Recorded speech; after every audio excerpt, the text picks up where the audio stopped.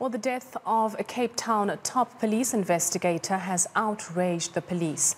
Colonel Charl Kinnear was shot and killed outside his house in Bishop Lavis yesterday.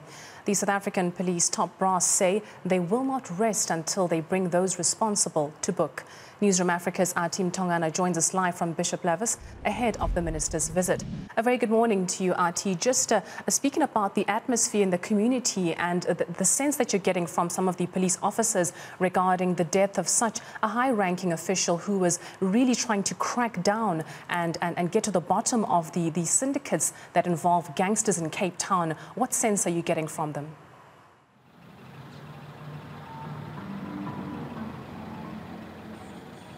Charl Kinnear was a top investigating officer here in the Western Cape, very well known to the entire Western Cape policing unit.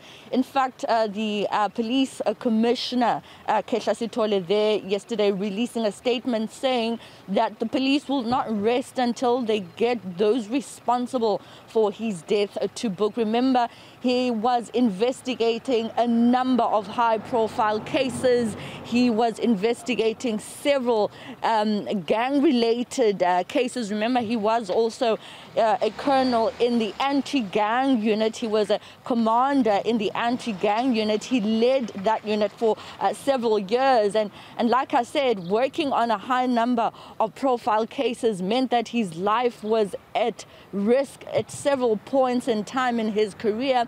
His wife had recently last year raised concern over fears of being targeted.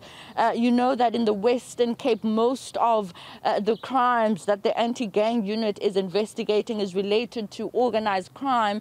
And they have been really trying to make sure that they go for those that are responsible for leading the underworld gang unit. And Charl Kinnear was, of course, leading in these investigations. In fact, recently, before his death, he testified in another case where a witness was killed. And he, last year, sometime complained about how he was threatened. Not so long ago, we also heard from the City of Cape Town's MACO member for Safety and Security, J.P. Smith, about how he has also been receiving threats. So Charl Kinnear has been receiving a number of threats throughout his career, his family raising concern over their safety, and their security and protection was withdrawn sometime last year, something that his wife raised concern about.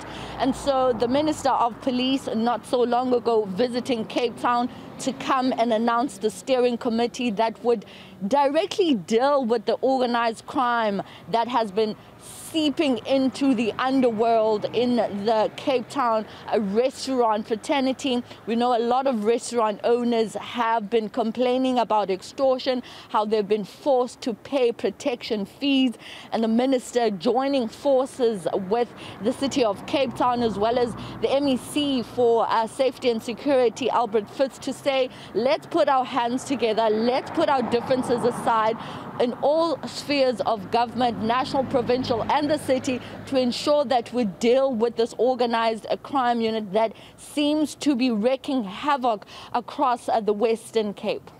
And Athi, what time can we expect the minister to arrive, and do we know what his program looks like for today?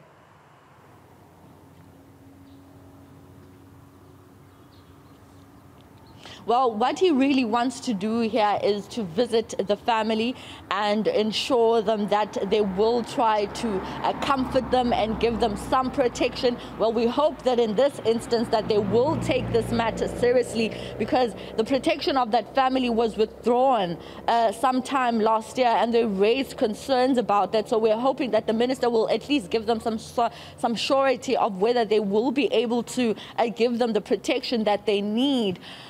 Kinnear was shot and killed several times outside his house. He was inside his vehicle and he was shot several times, more than one gunshot fired into his vehicle that subsequently killed him, something that the entire community of Bishop Lavis is still reeling over. And so the minister will, of course, visit the family, and we're hoping that he will bring forward some kind of report with the steering committee that that is set up to deal with the underworld, the alleged underworld gang, which has been ruling the Cape Town streets for a number of years.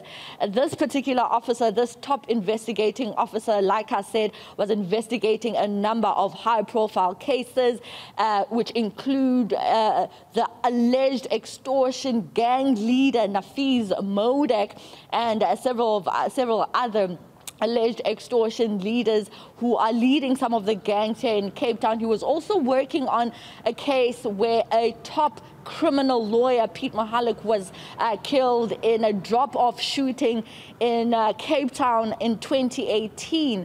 So all the police officers in Cape Town right now will be focusing their attention on ensuring that they bring those that are responsible for this particular hit, because it does look like it was an assassination. It was planned.